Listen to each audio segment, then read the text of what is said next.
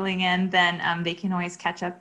But I'm Hope Newport. I'm the Family Services Manager here at the International FOP Association. So thank you to everyone for joining us for our 5th webinar of 2020. Today's topic is nutrition and FOP, as you can see.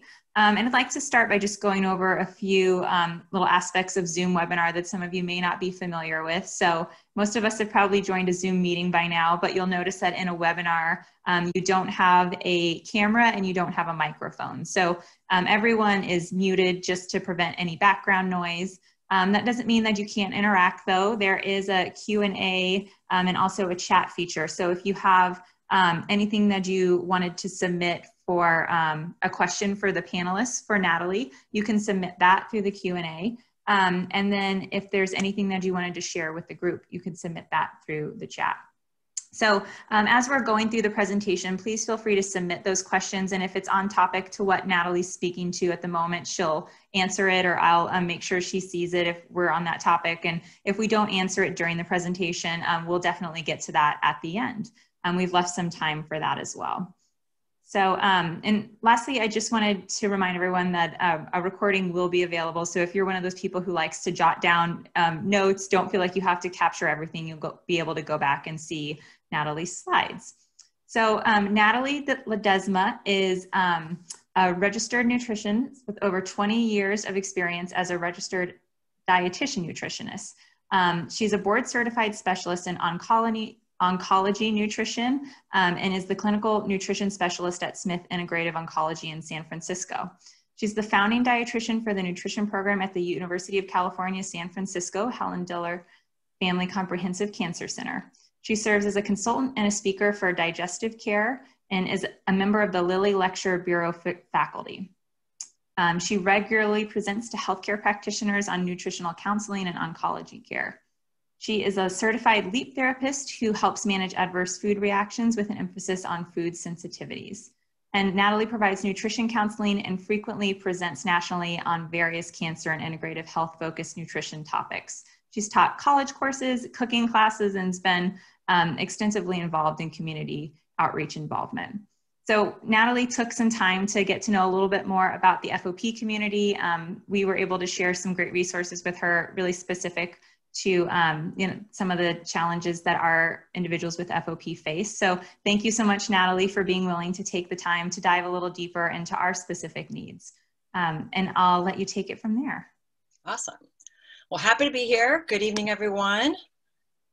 I'm just looking, saying now who can share, but I'm gonna just make sure I can switch our screen here. So maybe now it will let me. There we go. Yeah, this is exciting to talk with you all about nutrition and the impact of at least some of the common FOP disease progression challenges that many of you or your children face. And hopefully we'll be able to get responses and answers to a lot of those questions that you may have this evening. So I'm going to dive in and first just kind of have a little bit of, why are we really wanting to learn and gain and know more in terms of having an improved diet, improved nutrition? And just of course from a backset, we know we want to have a healthy diet for better energy. If we eat well, we also are then going to desire more nourishing foods. So if we eat a lot of vegetables, we're going to want more vegetables. If you eat a lot of sugar, we're going to want more sugar. It also, typically has us have a lesser desire for foods that are less nourishing. We tend to see improved lab values, more stable glucose control, increased muscle mass, strength, flexibility, heightened metabolism, enhanced immune function, which we're definitely needing these days, getting into the flu season, and clearly we're in a pandemic. So they definitely want to make sure we're having a strong immune system, and generally just helping, having diet be leading us to improved health and just a general sense of our well-being in terms of quality of life. So I was asked to also just make sure to present some basic information. And so I thought the dietary guidelines, which have been for 2015, 2020, that I would at least share those. They're very basic, but the idea being that one, we follow a healthy eating pattern across the lifespan. And so that's going to be continually consuming adequate and appropriate number of calories depending on kind of where we are within our lifespan, focusing on variety, on nutrient density, and proper portion, limiting our calories from added sugars and saturated fats, and also making sure we're being cautious in terms of our sodium intake, working instead to shift to healthier food and beverage choices, particularly in terms of beverage, things that have, no added sugars or no added sugar substitute types of ideas. And then also just working to kind of support healthy eating patterns for all. We definitely know that, how if a parent eats one way, that certainly helps children to learn to kind of eat in a similar fashion, versus if, everyone around you eats, McDonald's and, KFC and Coca-Cola, then it's really difficult to eat entirely differently than that. So we definitely want to make sure we're supporting ourselves, supporting our families, but even just our whole community as a whole. This is kind of the healthy eating plate. This one's from Harvard Medical School, and you may have seen some certain types of renditions of this plate, but this is something I think to keep in mind and perhaps even share with some of the children depending on their age. Sometimes we really want to try to strive to have half of our plate filled with vegetables and fruits. Now, it doesn't have to be in this exact little bento box, but we definitely like the idea of having, 50% of the plate being filled with vegetables and fruits to help provide dietary fiber, vitamins, minerals, and also various types of protective phytochemicals. Then, of course, we would want to incorporate a good 25% of the plate being filled with some sort of healthy lean protein and or plant protein, limiting the red meats and cheese and some of the other dairy and bacon and, cold cuts, processed meats, things like that.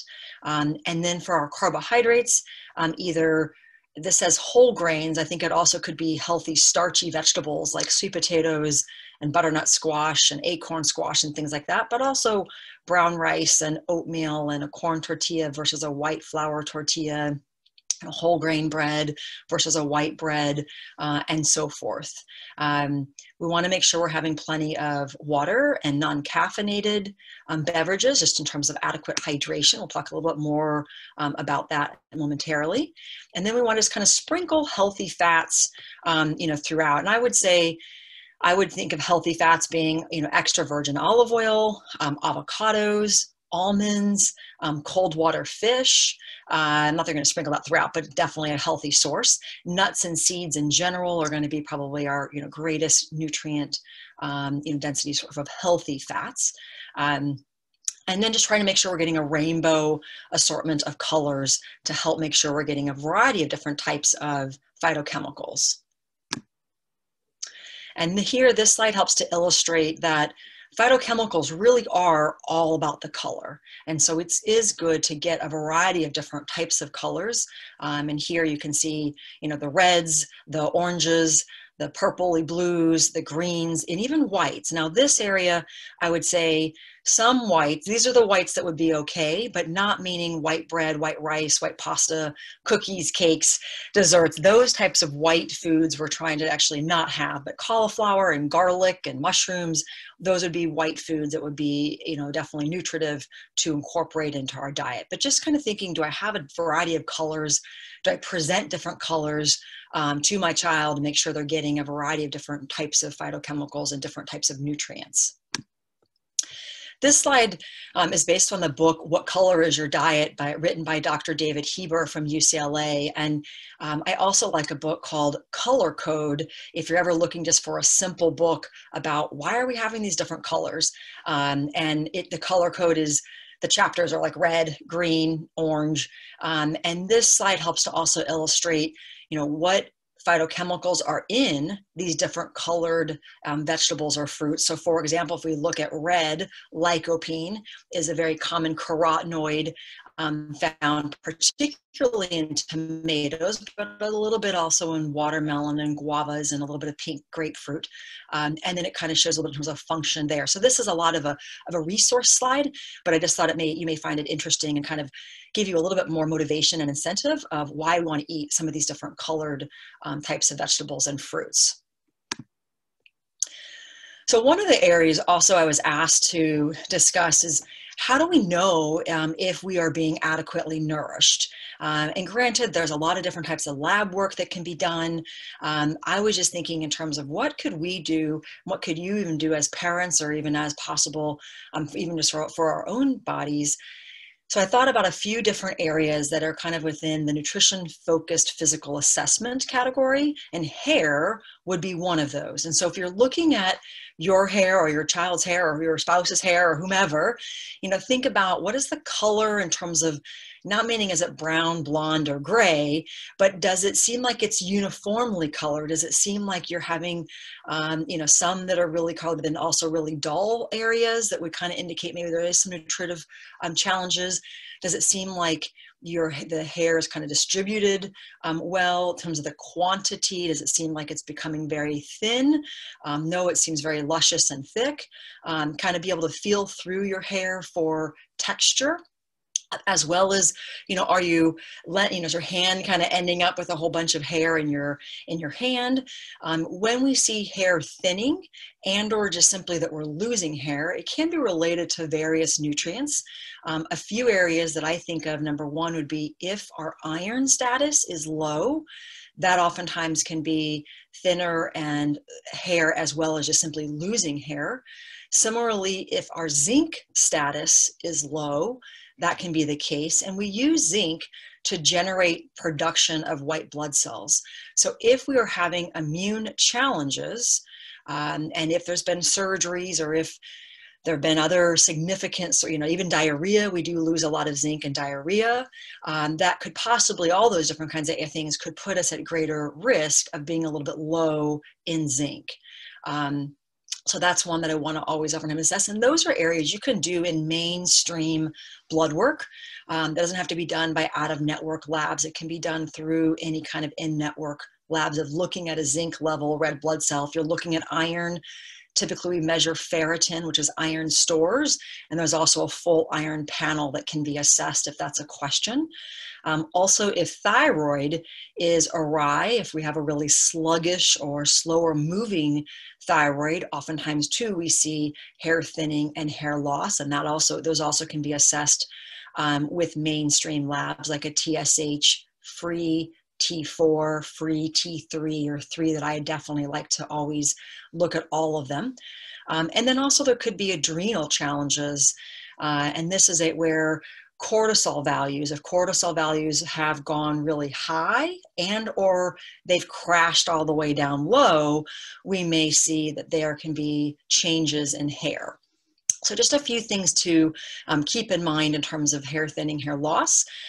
If the hair is particularly dry and just kind of lacking luster, kind of very dull, then two areas that I would consider there is, one, protein energy malnutrition. Are we getting in enough protein? Are we getting in enough calories? If not, that definitely can lead to more of a drier, dull hair. And then also if we are either not eating enough or if we're not absorbing our essential fatty acids. So in particular here, thinking of omega-3 fatty acids like cold water fish, like salmon, sardines, trout, black cod, but also chia seeds, flax seeds, walnuts are all really good sources. And then our omega-6 sources would be other types of nuts and seeds. You'll get a little bit also in terms of some animal protein, there. So those are a couple areas to keep in mind. My guess, a little less so in terms of with children, but I felt remiss if I didn't include it. If one is experiencing more of a male pattern baldness, where you feel like it's kind of a receding hairline, that oftentimes can be related to low testosterone levels. And so that's another area that could be assessed to see if it's at all a concern. Another area that you can kind of keep in mind would be fingernails. And so there, I'm just going to kind of move this Q&A here. If our fingernails are soft and they're cupping, where they kind of have like a little bit of a scoop, those definitely could kind of indicate to me, are we lacking protein and or are we lacking iron? And that's something very easy to be able to look even at your own, obviously look at your children. Frequently when I'm in the office, which is not very frequently these days because we're doing everything remotely, but I like to look at people's hair, and I like to look at their nails, and I like to look at their tongue and their skin to help me learn more about how I can possibly help one. If you find that you're seeing vertical ridges from the nail bed to the tip of the nail, that kind of, and they're kind of like, you can feel it and or you can simply see those ridges, that would also indicate possibly low iron status. If you see little spots on the nails, just almost looks like as if somebody banged their nail really hard or closing door, but those spots would suggest low zinc levels. And then we oftentimes too can see something where there's this white band which just kind of covers the nail from, but kind of maybe not the distal edge of it. And that, I don't know that we necessarily would see so much within the FOP community, but it can be if there's liver damage and there's cirrhosis, and or if you have really low albumin levels. And that I figured is a possibility with this population, because if protein status is challenged, we're not getting enough protein, then we will see albumin levels, be able to drop. So these are things that aren't going to happen in a day, but if they have continually been an issue, then we'll be able to see these things in our nails or hair or whatever the case, may be.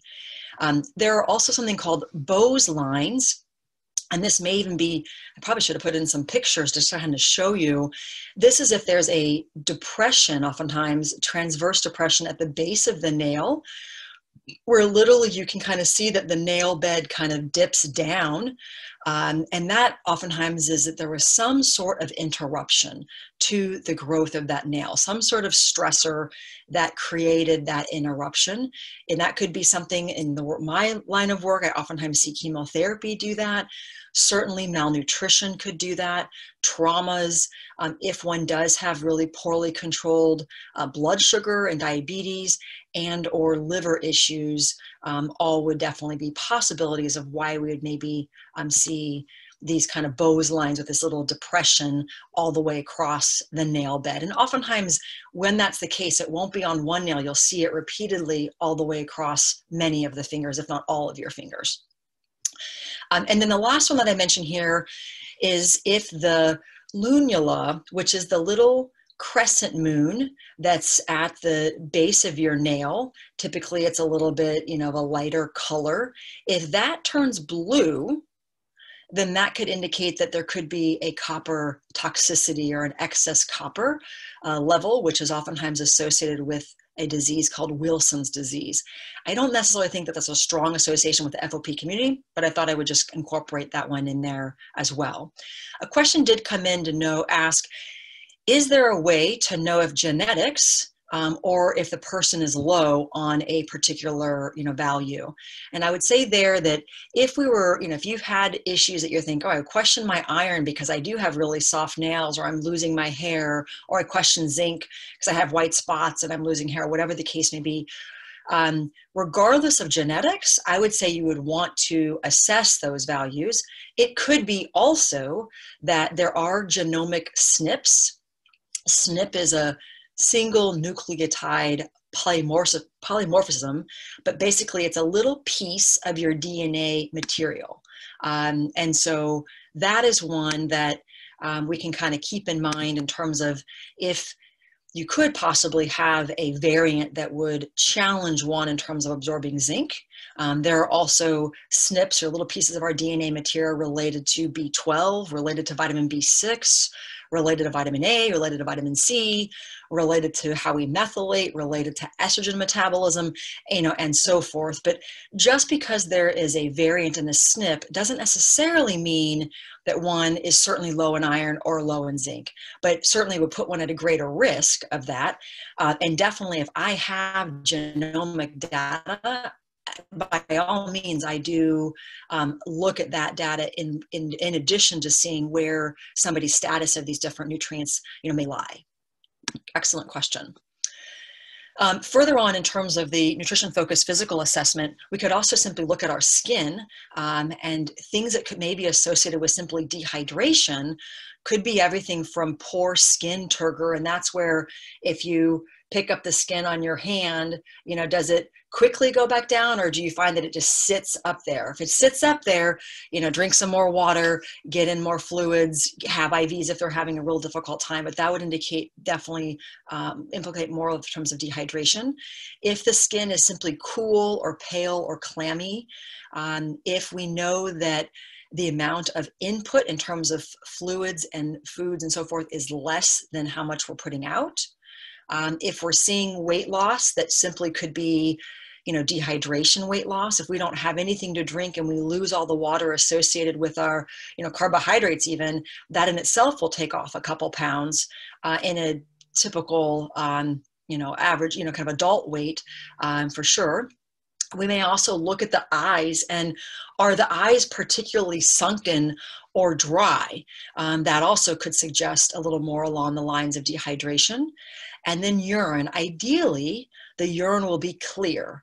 Maybe have a little bit of a yellowish kind of tint, but very, very pale colored yellow. If it's a dark, yellow, orangey, brown color, then definitely that would indicate dehydration and or other kinds of kidney, challenges. And speaking of kidney, you may see in terms of very common metabolic panel blood work where BUN, blood urea nitrogen, and or creatinine are elevated. That would indicate dehydration, indicate, not necessarily the kidneys are struggling, probably more so just that dehydration up. But if it was particularly elevated, then yes, it could indicate that there could be some kidney challenges. Additionally, you can look at your sodium levels. And sodium is an interesting one because it could be that your sodium level is very low, and that's dehydration because you don't have enough. It's low because there's not enough intake. Or it could be that you have high sodium levels because you're losing so much fluid. Like if somebody was vomiting or had diarrhea, they may present with high sodium, not because they're getting in a lot of sodium, but because they're simply losing so much with that fluid loss. Additionally, dry mucous membranes. If somebody's finding that their mouth is particularly dry, that's a common sign of dehydration as well. Additionally, for skin, I oftentimes look like at the corners of one's mouth in terms of what the, where their lips are together. If there are cracks there, that can be deficiencies possibly in iron or a B vitamin known as riboflavin or B2. It also could be B6, and it also could be niacin, which is oftentimes referred to as vitamin B3. So predominantly B vitamins and iron if we're seeing kind of these repeated kind of cracks in the corners of one's mouth. And then I mentioned a little bit with the fatty acids and the dry hair.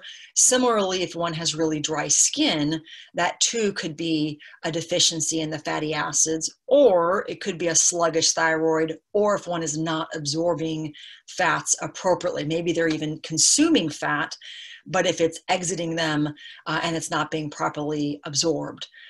If one had fat malabsorption, some of the common symptoms or things you would notice would be that stools would be lighter in color. Oftentimes they would be yellow or orange, indicating that fat is going all the way through and hence creating a lighter color. Oftentimes you'd see that there could be oil within the stool, or you may see little oil drops on the toilet, in the water, in the toilet, in the basin. Sometimes I ask about stool smell. Not that stool smells great, but is it more of like just a typical stool smell, or wow, it's particularly foul smelling? If it's really foul smelling, it could be an indication that we're not absorbing fat appropriately, and hence it's creating this more foul smell. And maybe even seeing, undigested food particles on a very regular basis, not meaning the occasional corn, but on a regular basis, seeing every day that there's undigested food particles in the stool. And I had a patient a few years back. She came to see me, and it was really related to chemotherapy and just making sure everything was good. And she was just finished with her treatment.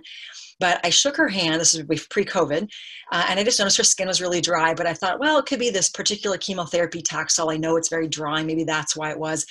But I sat there thinking, for the hour that I was consulting with her, and the skin on her face was also particularly dry. And this was actually, I think, in October in San Francisco. Not a time that our air is known to be particularly dry or frigid. And I started asking her about her stools, and long story short, I found out that she didn't know, but we learned that she had full-on fat malabsorption. And it was all because I noticed how dry her skin was. And it just didn't add up that her skin would be that dry given what she was eating, given how she was, living her life. It didn't make sense. So I oftentimes ask a lot about stools because I can learn an incredible amount of insight of what's going on with somebody, knowing more about their digestive habits and their bowel movements. So I know that body weight can be a challenge for many within the FOP community. And I just thought I would highlight a couple, differentiate between a common term known as sarcopenia and another known as cachexia. And sarcopenia is typically more likely a term that we associate it with aging, where one is losing muscle mass and function, but normally it's something that we tend to see, as one is getting, older, over 70, 80, and as we live our lives. Cachexia is where one is losing muscle, but also losing body fat. And this oftentimes can be, having no appetite, having a lack of energy, and also seeing this in terms of blood work, in terms of anemia.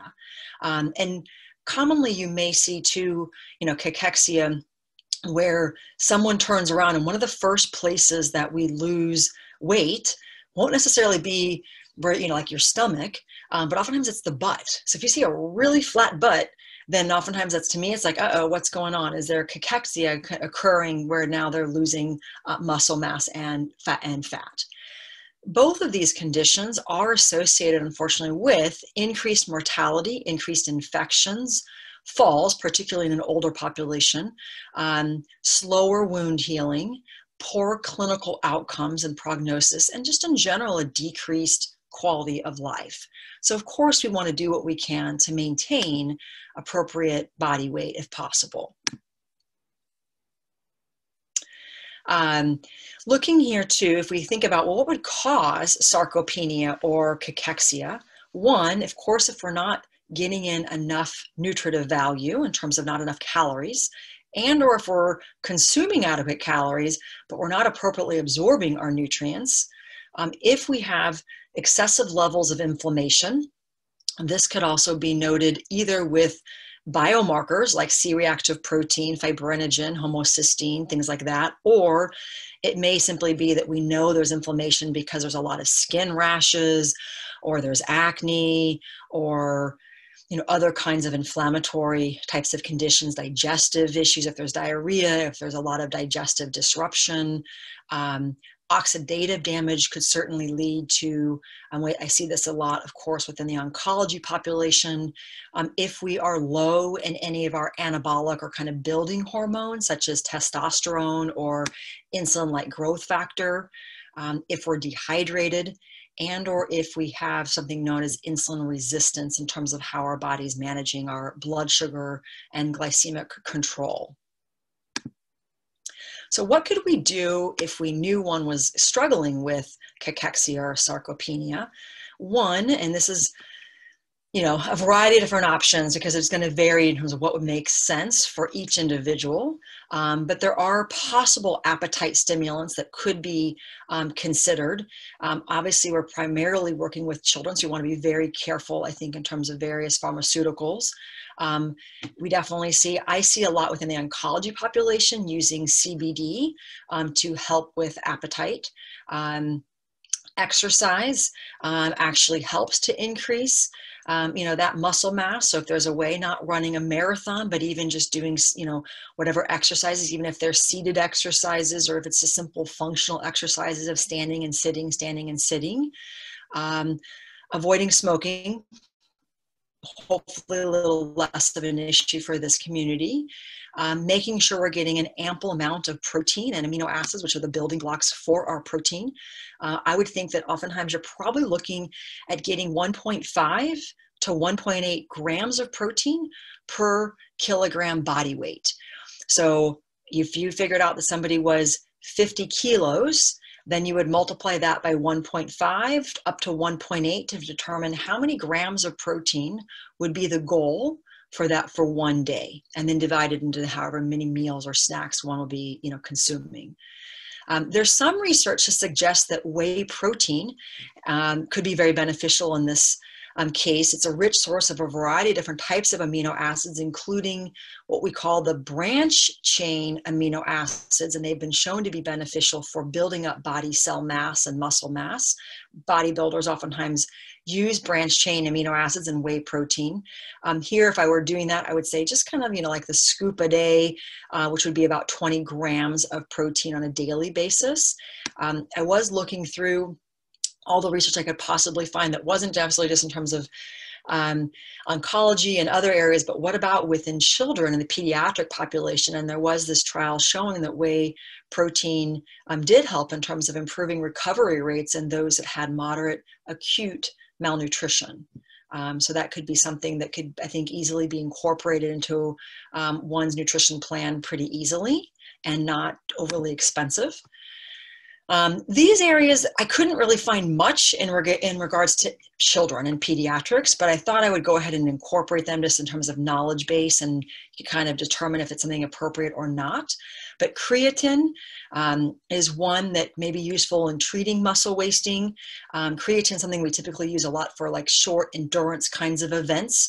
We typically are producing, hopefully a couple grams of creatine every day.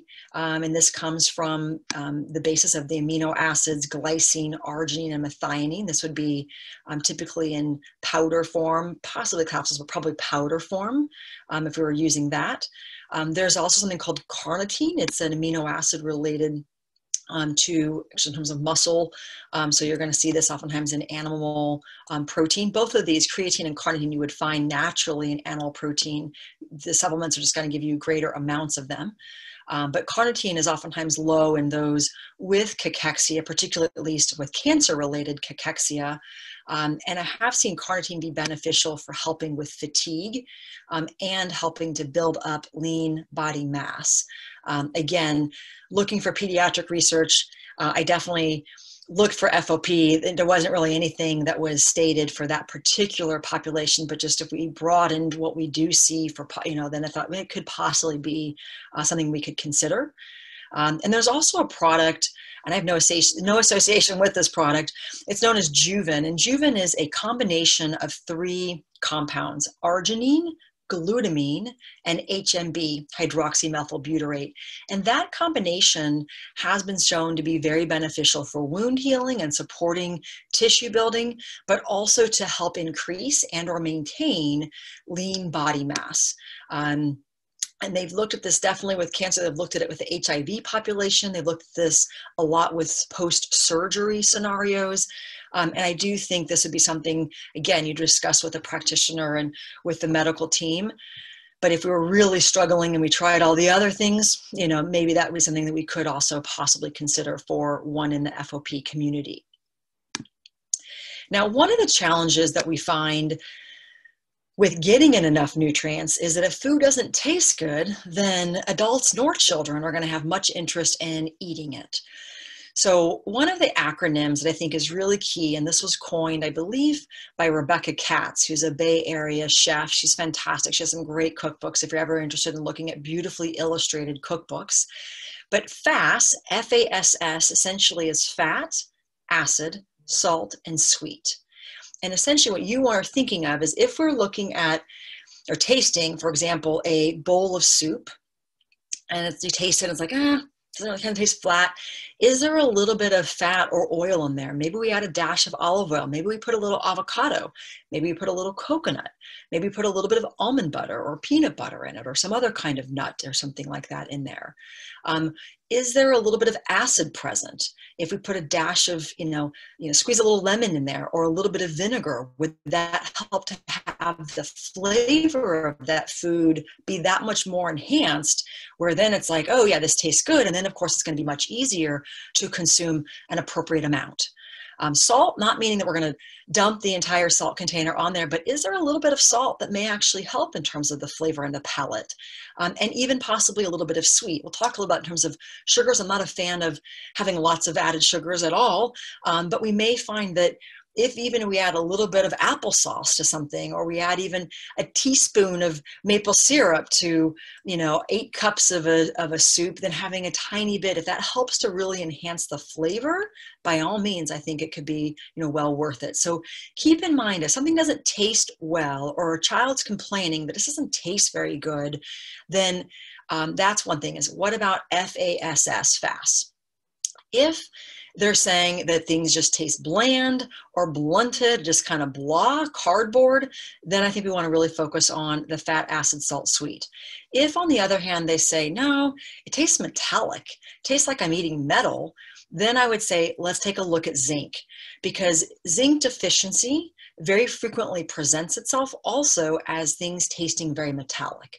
So we could assess zinc. Of course, we could, implement zinc supplementation, get zinc more within one's diet if that was needed. Zinc is going to be found in protein foods. The richest source by far, not so sure that they're high on many children's lists, but they are oysters.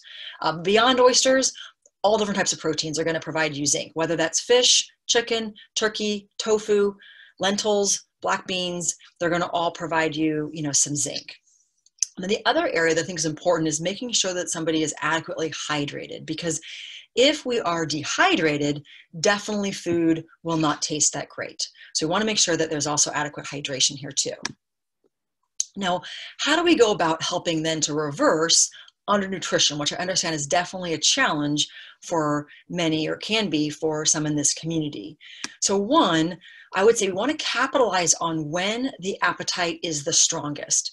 In the American diet, we tend to sometimes have lighter breakfast and lunch, and then we sit down and have a large dinner. If you find that appetite is the poorest at dinner, then I would say we want to really capitalize on an earlier time in the day. I oftentimes find appetite actually is stronger when patients are more alert earlier in the day. So it may be that instead we focus on a larger breakfast, and we allow a smoothie, a bowl of soup that we put in some protein, something like that, that could be maybe a little bit smaller, but still providing some nourishment. One of the fastest ways to have somebody have no interest in food, if they have a little bit of nausea or they're just not really feeling very hungry, is to present them a really large amount of food. Then they're like, no, never mind, I'm not hungry at all. So instead, present small portions, something that would be doable, but again, also make sure we're targeting of when that appetite is the strongest. Definitely want to focus on getting in the protein foods. And that can be challenging sometimes if there's any kind of loss of appetite or desire for fish and chicken and turkey and things like that may be a lot lower. Eggs sometimes can still sneak in there. And if you have children who like tofu, that oftentimes does work well. And if we really need it, we certainly could possibly consider the whey protein or other types of proteins to help supplement the diet, or possibly, some of the prepared beverages, things like that, to help give a little bit of extra nutrition and extra, calories, protein. Of course, we want to make sure we have healthy foods available as much as possible. So thinking if we know they're going to be long days of appointments, can we put things in our purses? Can we bring things with us? Can we have some things that's, are going to be okay from a sitting in the car even, in terms of things that'll be non-perishable. That could be a good idea. And then do what we can also to be physically active to help build that muscle mass and also increase appetite. And if there's, it could simply be, can somebody walk around their kitchen table? Can they sit down and stand up? Can they sit down and stand up? It doesn't have to be that they're at the gym for 90 minutes or that they're running, sprints or they're running a, half marathon. Just whatever kind of activity, stretches, seated stretches, doing different resistance exercises, all of those could be great to help build muscle mass, but also to help increase appetite, which would then make it easier to reverse undernutrition. One of the challenges we run into oftentimes is fatigue. And so here I would say, if we're finding fatigue, if we think it's at all related to nutrition, making sure we have those protein foods, plenty of fluids, because if we're dehydrated, we're going to be fatigued. Think about also foods that require less energy to consume. So if you're exhausted and we present you a bowl of beautifully, colored orange carrots, but if you're exhausted, it's going to require a lot of chewing for you to eat those carrots.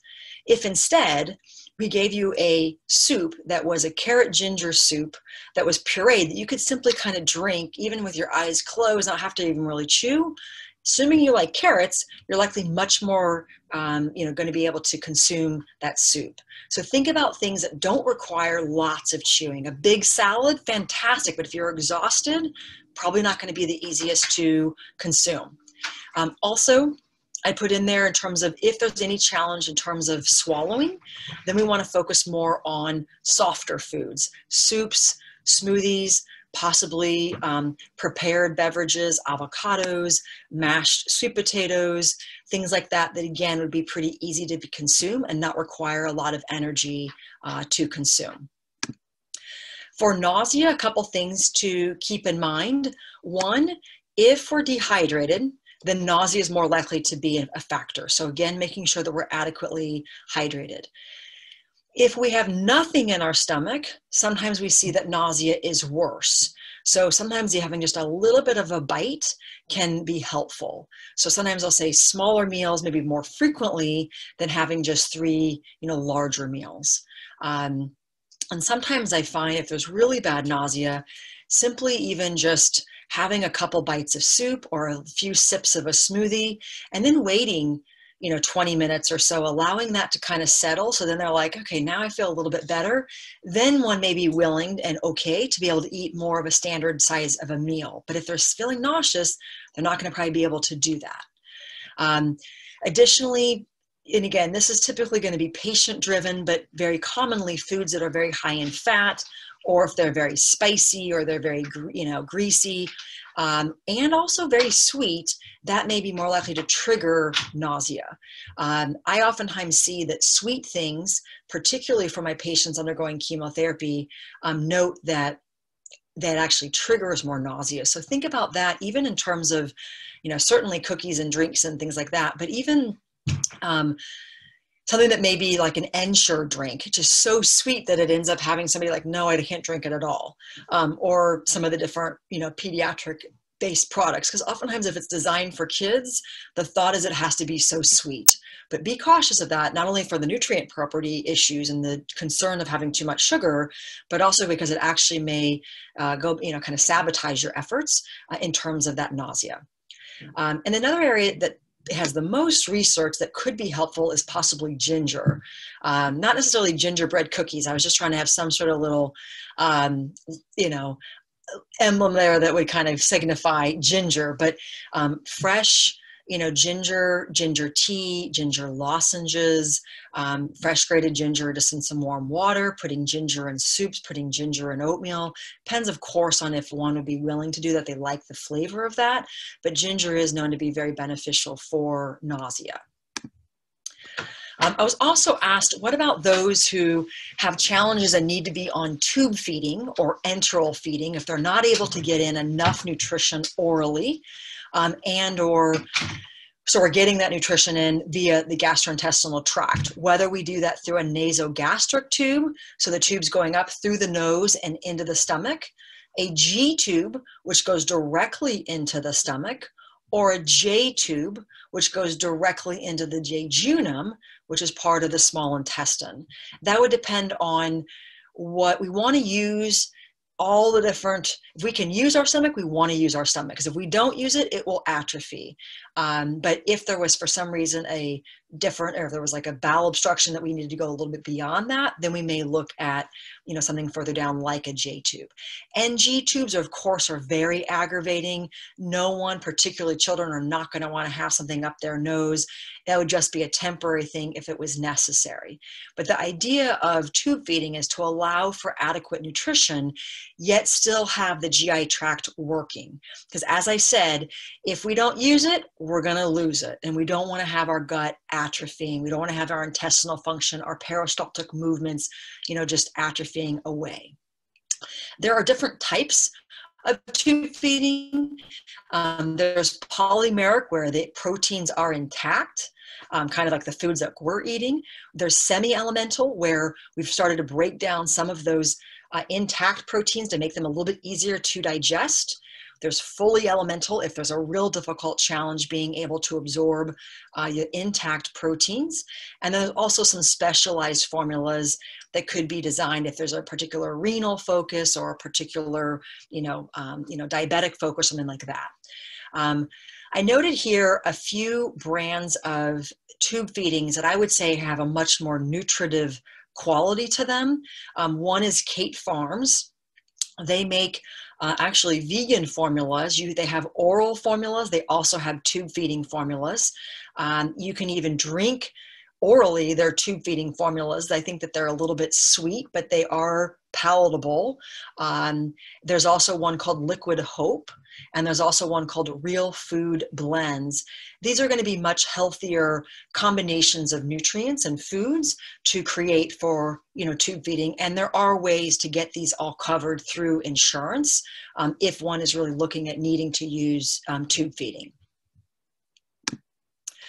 I was also asked to just mention some things in terms of bone health, and I want to make sure we have enough time for some questions, but I just put together a couple charts just to kind of show you, and somebody had said, what about calcium? And calcium is definitely very important, but when I think about bone health, calcium is just simply one of the factors. I also want to know about vitamin D and magnesium and boron and phosphorus, and as you'll see here, potassium and vitamin K and our zinc level. So there's a lot of nutrients that are bone building. So if we have bone-related issues, do we definitely have to have calcium? Perhaps, but perhaps not. So in a perfect world, I really like to be able to assess these different nutrients and, know where the nutrients are. And if one is depleted in anything, well, then yes, we may work to boost those values up. But if somebody has ample amounts of calcium and intracellularly in their system, I don't necessarily think they have to have more calcium. But these charts show you what would be the dietary sources where you would find these different nutrients, what's typically kind of the recommended amount.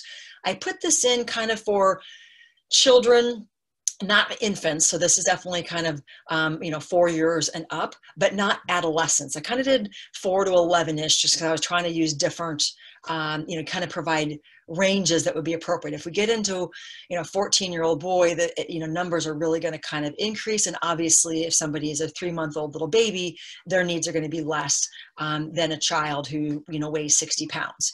So these are different nutrients we can think about in terms of bone health. Now you can look at vitamin D, you can look at zinc in your main blood work. You could also look at magnesium in terms of red blood cells. Sometimes if we're wanting to look at all different nutrients intracellular, I use a company called SpectraCell, and I run a micronutrient test panel. And that could be a little more challenging depending on, what you have access to, although I'm happy to work with anyone who wants to, possibly look at that. It can be done nationwide, is not necessarily here, only in the Bay Area. In fact, the SpectraCell lab itself is in Houston.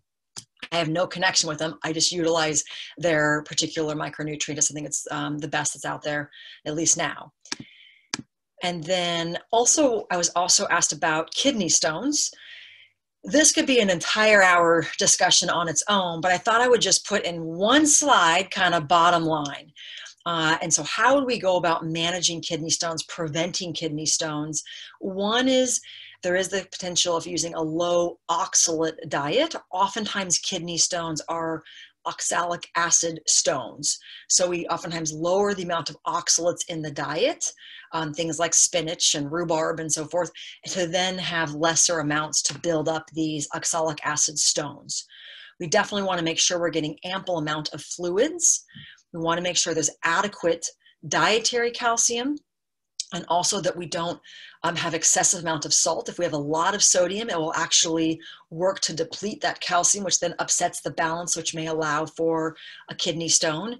And additionally, if we have a lot of vitamin C, meaning over 500 milligrams of vitamin C, that may be likely to form kidney stones and be a concern. Now, the average individual who has no issues with kidney stones, I have no problem with somebody taking 1,000 milligrams of vitamin C, 2,000 milligrams of vitamin C. It's if the kidney stones are a potential, concern.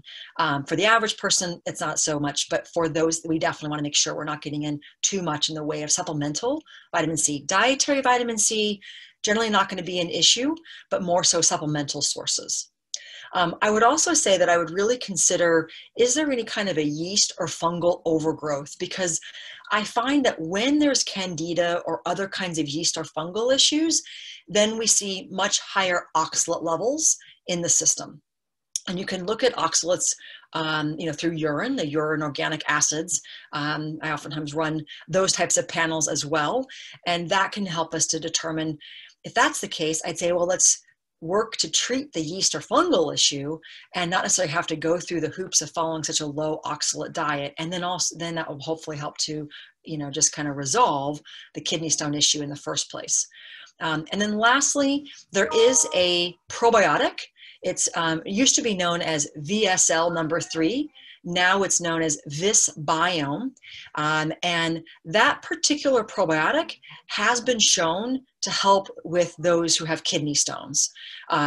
It's a very potent probiotic, but that's one that, again, if there really was a concern, there was recurrent kidney stone issues, you have kidney stones, you're trying to not have to pass them or have surgery or anything, then Visbiome may be a probiotic to possibly, consider. I'm just going to get through this. I see there's a raised hand, and then I promise I'll come right back. I just thought I almost didn't put this slide in there, but I thought, well, it's important to have a really healthy gut. Our gut is the cornerstone of immune system. So I just put in some kind of bottom line things that signify what types of foods would be helping to heal up our gut. So lots of antioxidant rich foods, various types of vegetables and fruits. Bone broth is actually very healing to the gut. Fermented foods like fermented vegetables, sauerkraut, kombucha, things like that, apple cider vinegar, those all can be great to help improve gut function.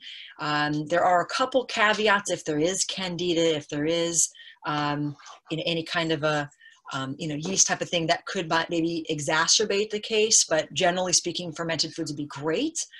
Coconut-based products typically are very healing for the gut.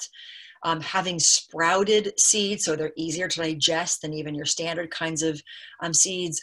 Wild-caught fish like salmon could be an excellent option. Organ meats, probably not on the top of the list for most children or necessarily even most adults. I'm definitely in that boat, not necessarily something that I look to consume, but if you like them, they can be very healthful, very rich in a variety of different nutrients. I would say most definitely opt for organic, because if we're using things that are organs, it's probably like our liver, for example, is our major metabolic organ. So very important, I think, to purchase organic there. Vegetable juices could be an excellent way of helping to heal up gut function, lessen inflammation, balance blood sugar, great things to do, particularly lots of different kinds of green juices and so forth. Antibacterial foods like garlic, all of these different things could be excellent for helping to heal up our gut.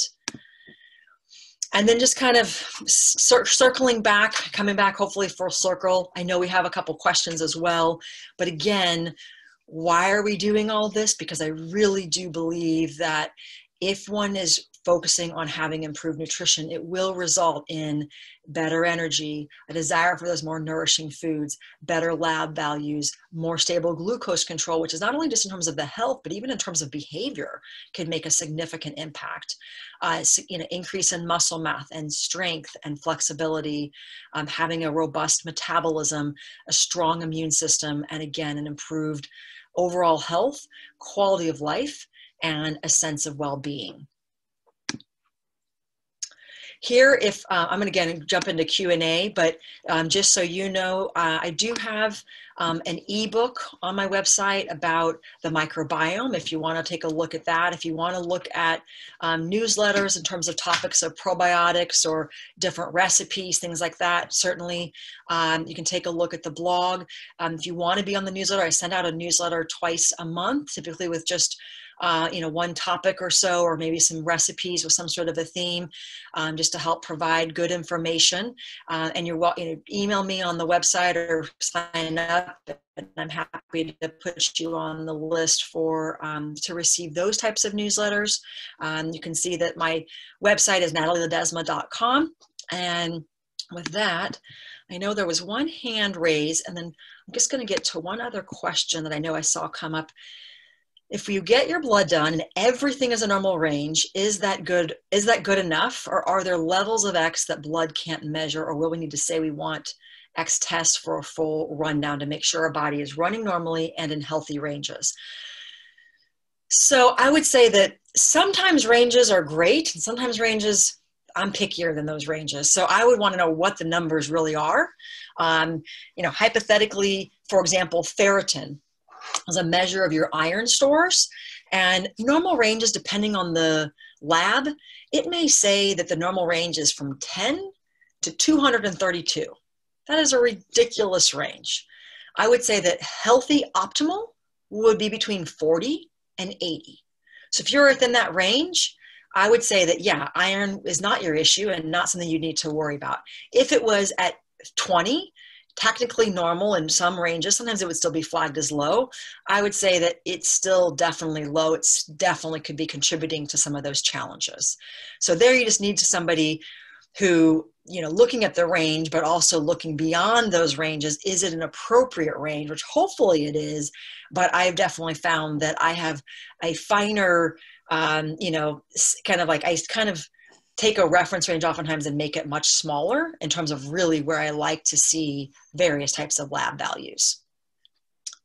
And like I said, the SpectraCell one, in terms of really looking at everything, that's a test that looks at all of your B vitamins, amino acids, metabolites like carnitine, glutamine levels. Glutamin's key in terms of gut healing as well. Looks at all bone building nutrients like D3, K2, magnesium, calcium, zinc, vitamin A. It also looks at some very key antioxidants in addition to vitamin C and E and selenium. It looks at glutathione, how well you're clearing toxins from your liver, coenzyme Q10, alpha lipoic acid, and that's definitely something that I will sometimes use. It's measuring the previous 4 to 6 months, so I like it that it's not a snapshot of how things were just last week. It's really kind of giving you an overview. And from a nutritive perspective, I oftentimes do look at that. If we can, I mean, sometimes if we're just looking at a couple, we can look at some through mainstream, work that can go through your practitioner, that can go through your insurance exclusively. And that could definitely be one that would work, as well. So I didn't mean to close that. I was just trying to find the Q&A here. We had 2 other questions, Natalie, that were submitted ahead of time. The first is an adult who I have acid reflux. What are some good foods to help keep the acid down? And they already take Tecta and try to follow a diet low in acid. So do you have other suggestions for foods that could help with that? Yeah, so for acid reflux, again, we could spend a whole hour on that, but a real quick, synopsis too.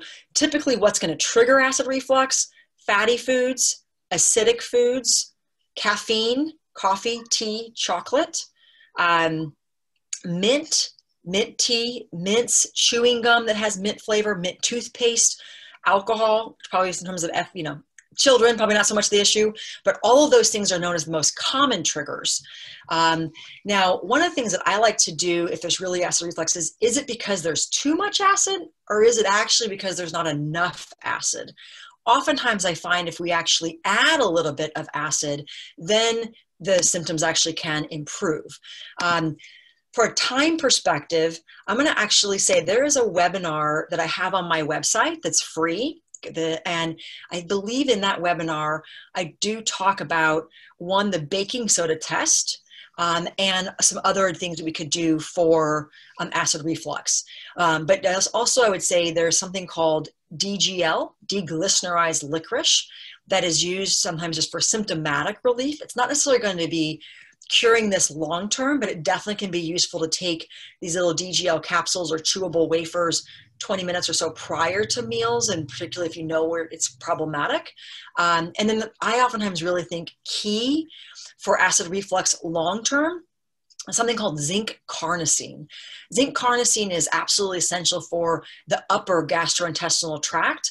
And I use 75 milligrams a day, probably at least for 4 to 6 weeks. We may go a little bit longer, but it's not something that's designed to be done forever. And that's another option. I typically have used Pure Encapsulations has one called Peptic Care. I've also used Integrative Therapeutics has one called Heartburn Advantage. I've used Designs for Health has one called GastroMend. There are definitely a few different brands, out there. And again, if somebody's really interested and you wanted to get access to some of those companies, I can definitely get you, 20% discounts and just give you a link to kind of be able to set up an account to get some of those at a discount that are oftentimes not sold through retail establishments, and sometimes not even sold through Amazon, but also the prices will beat Amazon too. So certainly options if we're looking at those. And the last question was, what are some things that people with FOP should be doing so that they do not feel so full while still eating enough calories?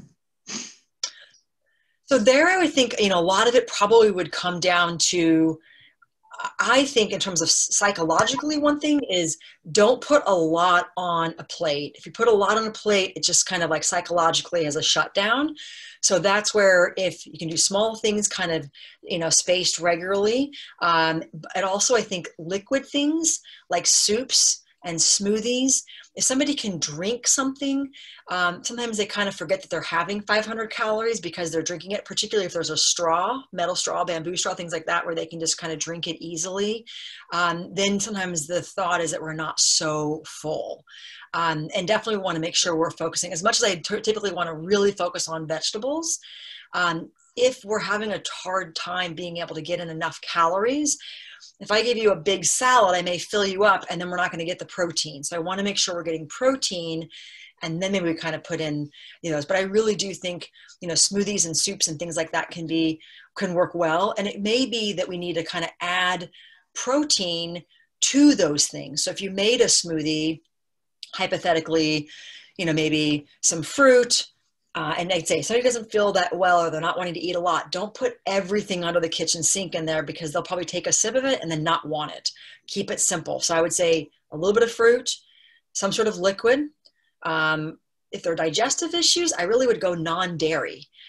So possibly coconut milk, almond milk, oat milk, hemp milk, whatever it is that that works for that individual. And then put maybe some sort of protein in there. So the one that I think is the kind of the most masked and you don't taste it would be something called collagen peptides. Vital Proteins has a great product like that. That one you can add to hot or cold foods and hot or cold beverages. That's the only one that you can add to hot foods or hot beverages. So if somebody had hot tea, or if they had a cup of, bowl of oatmeal, but maybe kind of like hiding a little bit of protein in these different foods, have a little applesauce, but put a little bit of protein, in it. Not tons, because that's going to change the texture, but just add a little bit to kind of, throughout by the end of the day that you've been able to have, more of those calories, consumed. And then I think the whey protein, unsweetened whey protein powder could be another, possible option that could be useful, as well. And then if you were looking in terms of meal replacement drinks, of course, I'd say certainly a homemade smoothie would be the healthiest, because it's you can add in all sorts of, new things, and there's no sugars or added sugars. There's nothing kind of, chemicals and things like that in there. But when we need to have prepared meal replacement drinks because we're exhausted, they're in the car, whatever the case may be, oftentimes they can be very useful. I would say that the healthiest options, in my opinion, are Kate Farms, and they have a few different ones that are available. They have ones that are a little bit higher in calorie, ones that are more standard, and they have ones that are really high that I said that you could use for tube feeding even. Their products, I think, are pretty good and can even work to get like a sample. So if there's something like you want to just try a sample before you're ordering a case, if you're able to do it through the website, go for it. If you're not, let me know and I can help expedite that. I also like Enu, E-N-U, is another company that I think has, decent nutritive breakdown, there. And then Orgain, definitely much more common. They have a lot of different types of products. They have pea protein, plant-based products. They have some that are grass milk products. They have some that are, different ones. So depending on kind of what the focus was, but their products typically don't include high fructose corn syrup. And I would say from a digestive perspective, milk casein, milk protein concentrate, those are more difficult to handle, and they're likely going to make one feel very full, if not give more digestive disruption. So those I'd be much more cautious of. Try to avoid things that have milk protein concentrate or milk caseinate or calcium caseinate as the main protein source. So you're welcome on one of the things. Any other questions, clarifications that we didn't get to yet?